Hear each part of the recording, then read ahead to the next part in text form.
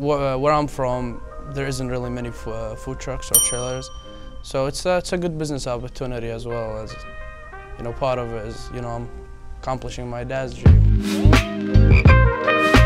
Shawarma is a Middle Eastern type of food. It's basically chicken or beef stacked up in a vertical spit, and then it's roasted as it's turning. Then it's sliced, and you could make a sandwich or a platter with that, with rice. This is kind of like regular food for us, but like people who are not used to this type of cuisine, they think that's like phenomenal and next level type of food. Are they washable? Yeah, they're washable. Some people don't know like what shawarma is, what gyro is, what falafel is. How do you advertise to those people? I actually took that into consideration, and I specifically made my menu where it would be easy to read, easy to order, and it would make the average, you know, American person like less confused when they order. If that was offered to me, a simple menu like this, I would be, you know, ordering faster. I'd be, you know, less worried about what I'm gonna get.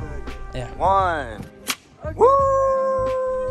I saw a lot of used food trailers and food trucks online, but the thing is, I wanted something reliable, and I wanted something that I could buy, get it to my state, pass inspection. I don't have to worry about any other thing.